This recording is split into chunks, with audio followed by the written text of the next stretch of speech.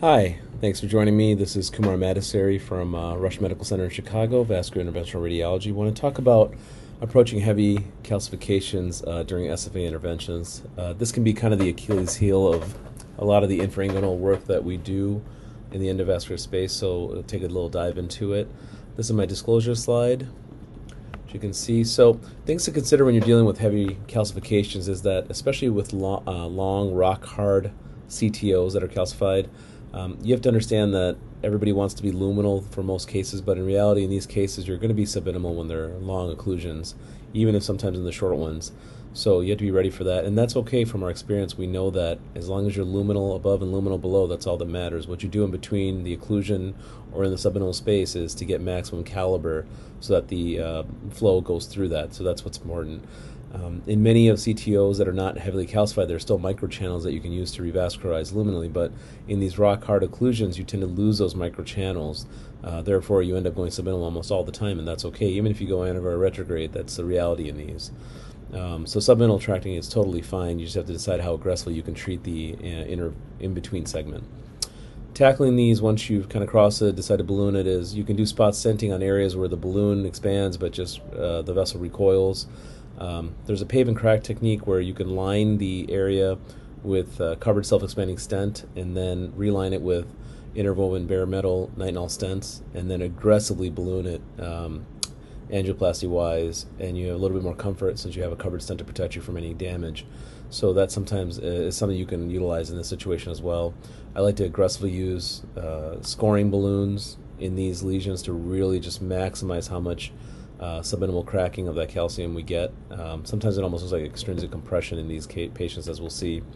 Lithoplasty is a new option, or a newer option that we're getting more of our hands on. There's reimbursement codes coming on now, so I think we're going to see an increase in that. That may be a sweet spot for some of these situations to use the device. The 12-month data on their studies out. 24-month is about to come out, I believe. So some promising hope for some utilization in these calcified lesions that are hard to treat. So when you're dealing with these cases, this is a 68-year-old patient with end-stage renal disease, has a renal transplant on the right, which is failing. So it's sent to me to be seen for the renal transplant as well as for life-limiting claudication on the right. CO2 angiogram that I did, you can see on these two views, there's heavy calcific atherosclerotic stenosis above the transplant, as you see on the left image. The transplant renal artery is patent, and there's also disease below the transplant renal artery. These are both in the external iliac artery. A little bit more visible how occlusive it is, near occlusive it is on the right image.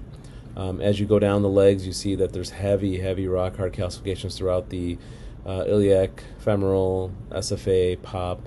The DSA images show that there's an occlusion of the SFA, reconstitution of the distal SFA POP, and then sort of two vessels above the ankle, however, goes down to one vessel below the ankle. So my decision was, first I got to work on the renal transplant. Decided to stent above and below the renal artery, transplant renal artery, and protect the renal artery with a reverse curve catheter during the stenting, so I know the landmarks. And you can see on the right that the flow is significantly improved, the patient's creatinine improved, and urine function as well.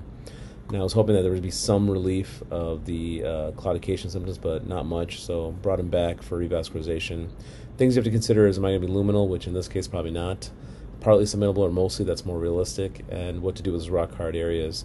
I do advocate ultrasound on all procedures, but in these few cases, when you're going in the common femoral artery, especially ipsilateral antegrade, you can see the calcifications very well, you can target it very well, so still have ultrasound available, but in these situations you can stick it directly.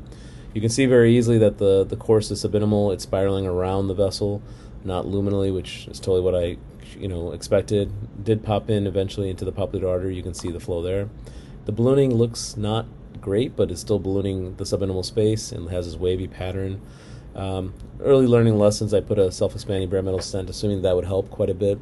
You can see these areas right along the middle and distal parts of it that just have this almost like extrinsic compression appearance, and despite aggressive ballooning, did not fully expand. I was hoping that this would provide him enough relief, especially quality of life-wise. It did for a little while, however, he came back, suspected stenosis or occlusion, and the angiogram, when I brought him back, you can see it's pretty much occluded.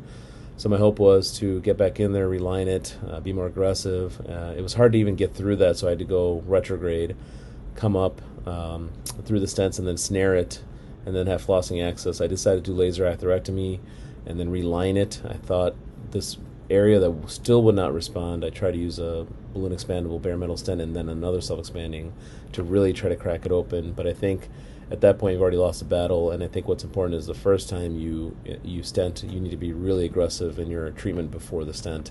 And a little bit of learning lesson, but he did get better after that, and it has stayed open. In terms of quality of life-wise, he's doing much better. But it took a couple steps. Another patient, 74, renal failure, cabbage, heel ulcer, former smoker, ABIs, as you can see in toe pressures. He's got an ulcer on the heel. Femoral pulses are palpable, however, just tones on the popliteal and ATPT. So when you see these pictures, you really have to think about what are you going to do here. Does that change your approach? Do you need IVUS? What are the modes of failure? Would you consider vein mapping when you see these patients right away? That's kind of not necessarily just based off the picture, but something to keep in your mind. Questions always about IVUS. IVUS kind of tells you what the plaque looks like on the inside. Just because you have calcified vessels doesn't necessarily mean it looks terrible on the inside, and you can reduce contrast load by using IVUS. So there's some utility of that. It kind of shows you what you're dealing with. Plaque modification, I think there's some value to that in my mind for some of these especially. You get less significant dissections, lower pressure balloon angioplasty, and I think partly mentally satisfying if you do choose to use drug-eluting technology. Picture showing that anytime you balloon, you will get dissections, just the process that's involved. Whether or not you see them or not, you will get microdissections, and how significant they are makes your decision on how you're going to treat with it. When I'm dealing with these patients, usually a 6 or 7 French sheath. Antegrade ipsilateral will be nice in a lot of these. It depends on if I have an idea what the inflow is like or what their pannus is like. There's ways to mitigate that nowadays. I usually start with an 035 system and then de-escalate down to 018 for the most part above the knee. And also some of these patients, you can flip the axis to get both inflow evaluated and then go ahead and treat. So it's something that we do every now and then. It's not that complicated to do once you get your hang of it. Using a reverse curve catheter and wire, as you see here, you're able to reverse your axis after you evaluate the inflow and if you have to treat or whatever else you need to do. But then you see pictures like this, and you say, what are you going to do? And you do the contrast runs, and you see the sluggish flow. It's almost like a to and fro going through those rocks. As you go down here, you can get reconstitution. So for me, I know I'm going to cross with either an 035 or 018 system, and I'm going to pop back in here. Sometimes popping back in here, you might need a re-entry device, which makes a little bit difficulty when you're trying to cross that calcium. So you might want to adjust it and find a soft spot. You can use IVUS to help you, or just kind of oblique it to see if there's any softer areas. You don't want to extend the re-entry too much into the normal vessel. You want to be right at where it reconstitutes. And then usually the runoff, there's access from tibial if you need to go retrograde in these situations. In this patient, 70-year-old, cabbage, renal failure, and the ulcer, you can see the heavy calcified disease. Even though I'm partly subintimal, I decided to use orbital atherectomy. Again, you have to be careful with experience. You can use it, especially in those re-entry areas, where you popped in, popped out. That tends to be places where it's really hard to get the maximum expansion, whether it be balloon or stenting. So I think for me, I'm okay with short areas of subintimal atherectomy. You have to be careful. You have to think about embolization. You have to think about complications. But with experience and kind of having an understanding of where and when to use it, it can be beneficial. In the end, got through, ended up stenting it, and got a much better response. This on multiple views, it actually looks better, and the flow did stay open. Patient here, 67-year-old, diabetes, history of cancer, hypertension, and lower extremity rest pain on the right. Kind of a focal area that looks kind of deceiving. It doesn't look so bad, but it's very calcified. So again, decided to do orbital atherectomy, and then use aggressive ballooning. And then in this one at that time did drug-coated balloon, and was able to deal with that situation nicely. This patient, however, 69-year-old, end-stage renal, and a lot of these patients are the end-stage renal diabetics. They're the ones that are going to have the heavy calcium. Second and third toe ulcers and not very good healing. You can see on the initial images here, common femoral and the profunda are open. However, the SFA, as we tend to see a lot of these, is out. Decided to use antegrade access, ipsilateral. It's good to get your hands out of the way, but got a wire down, still luminal. Had trouble crossing, so came from below and stuck the PT, came up. Snared it with a micro snare from below and the wire from above, and ballooned it, and got a nice response. That was actually with laser. So in the distal segments here. So ballooned it and got a good response. And not every patient needs a stent, and I felt this was kind of luminal, so felt better about it, you can confirm it with intravascular imaging if you need to. 48-year-old diabetes, poorly controlled, failed renal transplant, on dialysis now with a left critical limb ischemia. Here, you have your catheter and wire and coming across this heavy calcium in Hunter's canal area. Here's the reconstituted area. You look like you have a short segment here. You might be able to cross it pretty easily, so you hope. You get excited.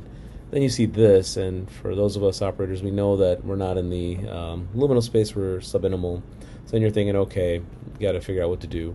You do pop back in, and you aggressive balloon, you're left with a shelf here. So in these situations, for me, without a doubt, it's going to be aggressive angioplasty, and then you can do bare metal intervolumen stenting there. So for me in these calcified lesions, getting aggressive angioplasty, and if the vessel caliber comes up good, then I'm going to stent it. Just the approach. I think it's the last one here. 65-year-old bilateral heel ulcers, poorly healing despite aggressive wound care. As you can see here, heavy calcium coming in the distal SFA pop. It's a scoring balloon. It's having a hard time breaking the waist. Eventually does break it. Then lined it with bare metal stenting. On his other leg, as you can see here, there's kind of just areas of diffuse calcified disease extending in the SFA, down the pop, into the below knee segments as well. I thought laser is a good idea here. So as you can see here, firing the laser through there. I do prefer to use a filter protection device, embolization protection device, especially in the SFA and pop. That's where I tend to have the heavy, chunky calcium. And it's very important because you'd be surprised what you see sometimes. This is the ballooning part of it. Everybody's seen different levels of debris that we found. This is the angioplasty here with the scoring balloon and then drug-coated balloon in this situation. The result was very nice. And I think this is something from a friend of mine, but this is some impressive calcium. This is actually from mine. That's a lot of calcific burden in there that would have been shot down to the tibial and pedal vessels. So that's something to consider because you don't want to take a claudican into a CLI. So when you're doing these cases, especially rock hard calcification, always think about protection. It's very important. In summary, rock hard calcified revascularization can be some of the most challenging cases. Especially with long CTOs, you have to understand you're going to be subintimal, and that's totally fine.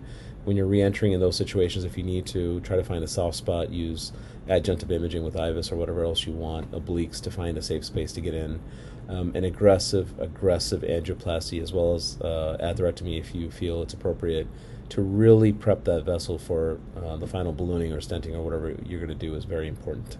Thank you very much.